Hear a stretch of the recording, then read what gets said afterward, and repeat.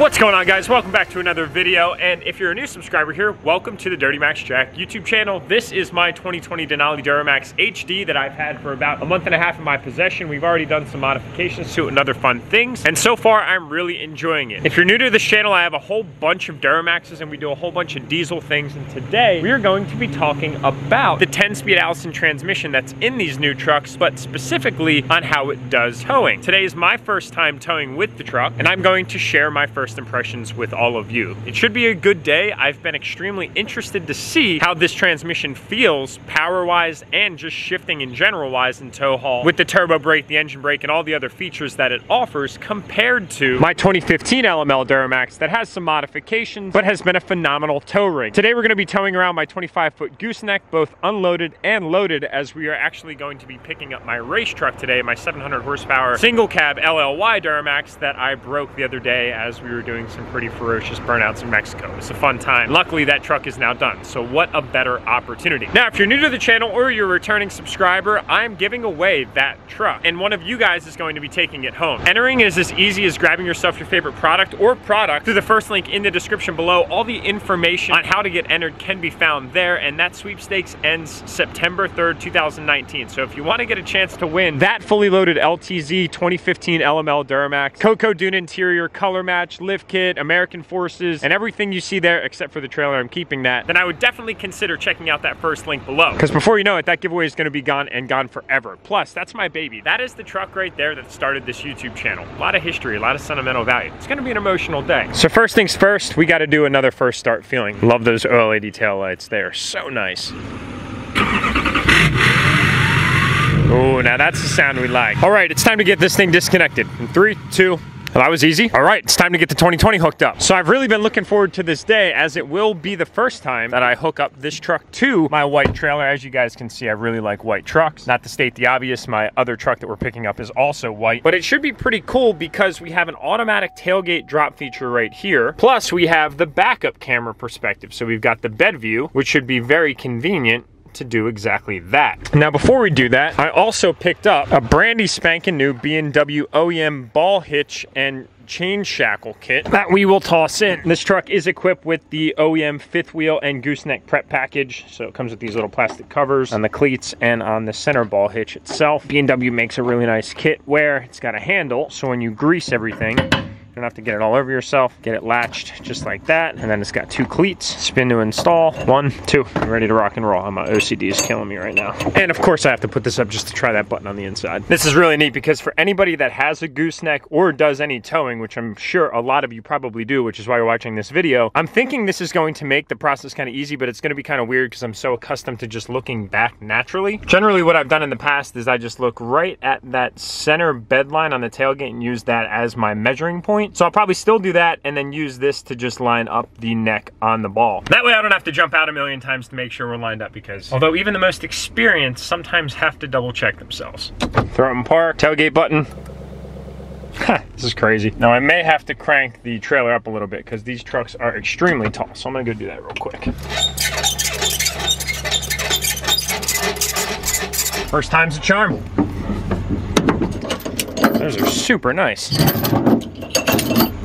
It's gonna have to stay there for the time being, I suppose. Keep an eye on it through our camera here, just to make sure it's all good. And voila! Been waiting to see this for a while now, and I love it. I was actually considering going a different color truck, but I'm so happy that I didn't. There's just something about an all-white rig that just really does it for me. I don't know about you guys, but definitely for me. It's definitely doing it. And I'm also happy to see that they have the shorter bed rails on these trucks because they sit so much higher. This truck is leveled with 22 by 14s. Those are 33 tall tires by 14 wide tires, and we're running them with full turn on a level. This truck leveled sits as high as the giveaway LML that has a 5.5-inch lift on it, which is pretty miraculous. But what they did with the added height is they actually decreased the size of the bed rails, so there's adequate clearance between the neck of the gooseneck trailer and of course the bottom of the bed. That's probably a good 8 inches. I do have the neck extended just a little bit, but trailer's sitting pretty level, so we're ready to rock and roll. And it does kind of look like it's gonna rain today, so if it does start, I do apologize in advance for any rain noise. Kind of hard to can't control that when you're a vlogger. Trailer brakes connected. So this is not gonna be like a really in-depth technical review. Rather, this is gonna be just like real life, candid, honest review of somebody that uses their trailer for this specific towing purpose. We're not gonna be out here towing 35,500 pounds as advertised. Well, A, because we don't have a single cab dually, which is the only truck that can do that from GM, but they do that for claim to fame and kind of bragging rights. They measure up, if you will. And we won't be climbing up any Colorado grades. Rather, this is gonna be a review, an honest review of a use case that I think a lot of you can actually relate to. Now to start, my trailer is a 14 GN Big Tex. It's a 20+5, so 25 foot in total. It weighs about 4,800 pounds. It's rated at 15,900 GBW. And the truck that we'll be picking up today is a single cab LLY Duramax that weighs in on the scales, fully loaded with me in it, at about 6,600 pounds. So in total, we're gonna be looking at about 11,000 pounds. I consider that a good number for the average user. You're gonna have instances where you're towing like 15,000 pounds, maybe a little bit more with bigger gooseneck trailers or fifth wheels, etc. But this should be enough to just get the conversation going. And really, I'm going to be weighing it against what my experience is with the Allison A1000, which is in the 2015 LML Duramax I'm giving away, compared to the 10L1000. That is the brand new transmission for 2020 in the newly redesigned 2020 Duramax HD for 2020. A lot of 2020s there. So tow haul's over here now. Go ahead and click that over. Tow haul indication. Then we've got our exhaust brake here rather than over there, which is nice. It's a little bit closer. And yeah, it is kind of weird to not have the button here. It's still something that I gotta get used to. Rear caution traffic alert is off. Park assist off because the trailer's connected. Got a few different camera angles. Got our left side, right side. And I do not have any of the accessory cameras connected. I don't have them yet, but we will be in future videos programming a camera that's permanently mounted on my trailer so I can see behind the trailer when backing up. So that'll be pretty cool. We're all connected there, good to go. See some other angles here. Front, back. It's a pretty cool angle, just make sure everything is looking good. Above, can't even see the neck of the gooseneck. 360, man, that's kind of distorted and weird. Wheels, front, back, all right. And we're off. And that is one of the only downsides, is these camera packages, when driving, only last for 8 seconds. So far, just pulling out of the neighborhood, guys, initial impressions, it doesn't even feel like there's anything behind me, to be completely honest. Some of my assumptions going into today's experience are that the gearing ratios in the new 10-speed have already made a dramatic difference in the overall feel, just driving feel unloaded of this truck. A quick comment on the 10-speed that I'll follow up in another video on, especially including like fuel economy and stuff like that, is that this transmission is very decisive. It knows where it needs to be at any given point in time. When you step into the throttle and go to accelerate, it downshifts into its desired gear. It's not like it's guessing around. Just wanted to knock out one of those quick misnomer assumptions that people have been talking about in the rumor mills online. So we got trailer brake here. I have not set that, but we'll put a little bit of gain. You don't need too much. Brakes on this truck are colossal, so it's not like we have to overcompensate too much here. But again, like just towing, you know, 4,800 pounds, call it 5,000 to round up. To be honest with you guys, it doesn't even feel like it's back there. And similar is to be said about my 2015 LML, but with the gearing ratios in the Allison A1000, it is a little bit more luggy. You kind of have to work more of the bottom of the motor, depend on the turbo more. Whereas the L5P makes 945 foot-pounds of torque. It has the ability to lock up in first gear and apply all 900 foot-pounds in first gear, which is pretty miraculous. Plus, the gearing ratios in and of themselves make a big change. My wife and I just bought a 2019 JL Jeep. Same goes for that compared to the JK that has the 5-speed. The new 8-speed in those Jeeps make that Pentastar V6 feel a lot more powerful than it actually is on paper. Visibility is really good in this truck too, by the way. A lot of people on the controversial mirrors do say, well, you know, they're not all that good, but from a functionality perspective, form, in my opinion, not that bad, but functionality, they work really, really well. I've got great visibility on either side, and they are not extended. They're currently in their retracted position. Trans is downshifting really nice, just coming to a stop from 35 miles an hour. First gear. I mean, you barely even know that anything is behind you. If you didn't look in your rear view, honestly, guys, you wouldn't be able to tell. Suspension-wise, this thing does not feel plush or as if it's like floating at all. I mean, it is a 3/4 ton truck. You probably wouldn't anticipate that, but it's super smooth. And I am towing with 22x14s. I am on an E-rated tire, so they are 10 ply. They're a good solid tire to do that. I towed on 14 wides on my old truck for I don't know, call about 15,000 miles, and that thing did absolutely outstanding. So it kind of knocks out that small little assumption in this space too to say that you can't tow with wide wheels, because you definitely can. Throw that turn signal on, you can get a left side perspective on the trailer, which is pretty cool. Gonna merge out here. Man, it's smooth. Goes to my point earlier, you barely even know that it's behind you. And the truck has so much stability, it's just absurd. I really like that perspective. If you see the right side here, see what you're looking at, utilizing the cameras on the mirrors that everybody hates so much. And then if you go to the left, same thing. It gives you nice clarity in your blind spot, which is really cool because the mirrors actually have blind spot detection, but that feature's turned off when you're towing, obviously, because the length of the vehicle is significantly longer. But to be able to have that is added confidence when you go to turn or merge into another lane. But the good old look back method is always safe as well. But it's nice because you have your normal mirror, your blind spot mirror, and now your third eye, which is right here in the cameras. Definitely one of the huge perks of technology. So here we are right now. If I go into manual mode, it'll downshift in the 7th gear. At 80 miles an hour, that puts me at 2,600 RPMs. If I shift up into 10th, we're doing 80 miles an hour with a 5,000 pound trailer that we don't even know is behind us at 1,500 RPMs. No joke, that is absurd. Now I believe 7th gear is the 1-to-1 ratio gear where the motor and the transmission are spinning in sync. Should be interesting to see how that does ascending a steep grade. Unfortunately, here in Pennsylvania where I live, I don't have too many of those readily available within a local proximity of my house, but one day we'll be able to hit it up on a grade with a load on the back, see how it does, especially on our way to the track, for instance. So if you're looking forward to more Duramax content or diesel content in general, definitely tap that subscribe button. It's great to have any new viewers along, and well, my OG subscribers, you know I love you guys. Tune back into a camera angle here. Looks like everything is good on the back side. Handle still facing forward, all cleats are in. Get a little road perspective here. That's cool. I do really like this bed view because I generally put cargo in the bed when I'm driving. I do hope that an aftermarket company does come out with the ability to stop this little countdown though, just so you could leave this active at any given point in time. Same thing goes for the front and the rear perspective, just to make sure everything looks good. Wouldn't so much mind having that on at any given point in time, but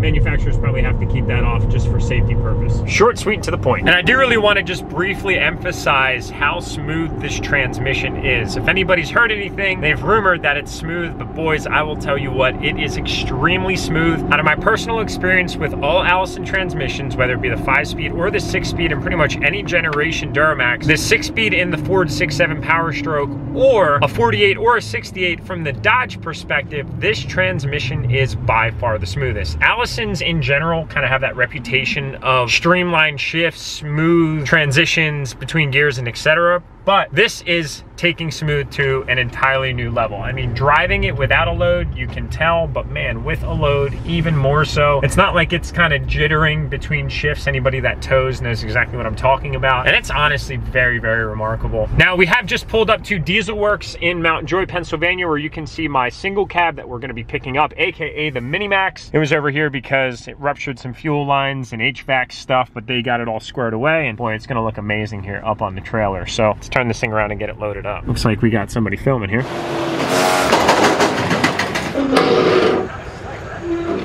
Now the parking cleat is way bigger in these trucks compared to the LMLs, although they were very large as well. So this thing shouldn't move around too much, but we do have the parking brake on, which is now electronic. It's kind of weird. I was reaching for the pedal, but there's no pedal. You just kind of press a button. And it was automatically on, meaning that maybe it knows there's a trailer. Well, obviously it knows, but it knows that there's a trailer behind me. So maybe once you go and park, it automatically applies the parking brake. You guys can reference check me on that one and let me know in the comments below.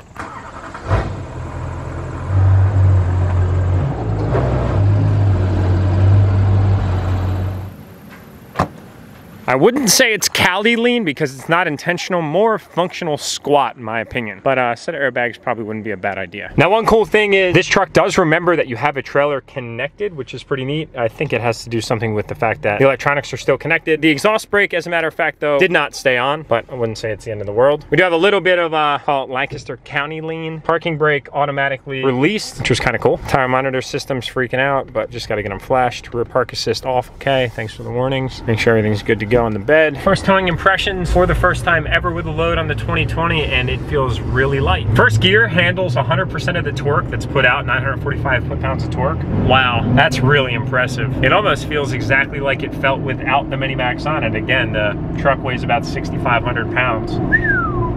That is really nice. So that's the big thing when it comes to different gear ratios in a transmission, which obviously this has compared to the 6-speed because it has 10 gears. It's almost kind of like a placebo effect where you can take the same horsepower and torque but make it feel faster because of how it's delivered. So although it's the same horsepower and torque number from the first generation L5P, the gearing makes it feel substantially different. Don't know what gear we're in. That is one complaint that I have. It'd be nice if there was like a little gear indicator just to let you know where we are. Once we do like an Edge CTS2, we'll have that capability, but unfortunately we don't here with the OEM screens. Little engine brake, that's pretty strong, works well. So this first gear is pretty stout. See how it does pulling away from the light? I have a feeling it's gonna feel pretty nice.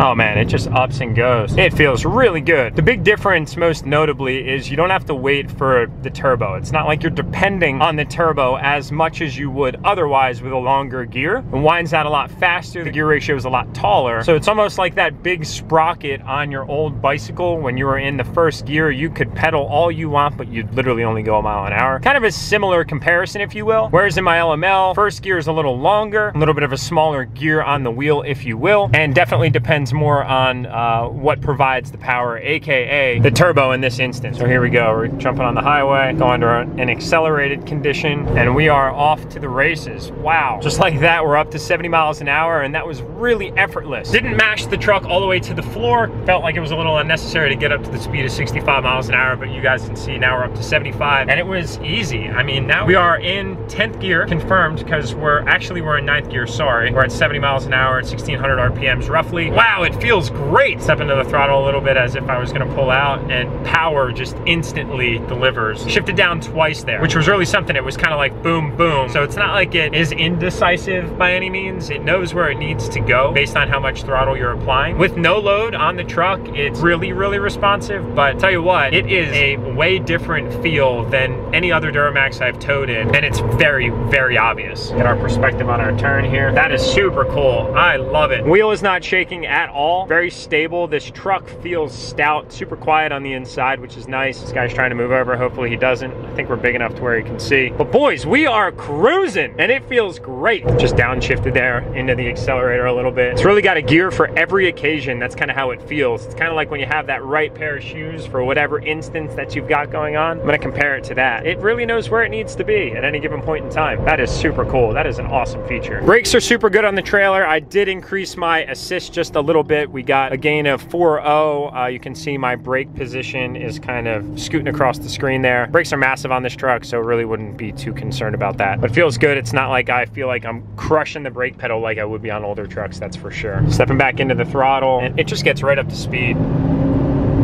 Now in regard to the engine brake, it is braking, but these trucks are so quiet that you really kind of have a hard time tell. You kind of need to go by feel. You might see it downshift. Probably not right now though, because we're kind of on like a bumpy grade going up and down. Climbing this little mountain. Oh man, no, that's totally not a mountain. I don't know what I'm talking about, but that grade was just easy. So far, I am super impressed, to be honest. I can't really think of any flaws up until this point in time. Rather, this is just a way better experience in general compared to that old 6-speed. I'm having a hard time thinking of anything that I would complain about. Shifts are not hard at all. Very smooth, just as smooth as we are without a load. And to be honest, I am super excited about more long road trips when towing with this truck because it just feels so good. And you don't feel like you're bouncing all over the place. Then again, a gooseneck does help that and alleviate some of that, but it's great. I'm happy with it.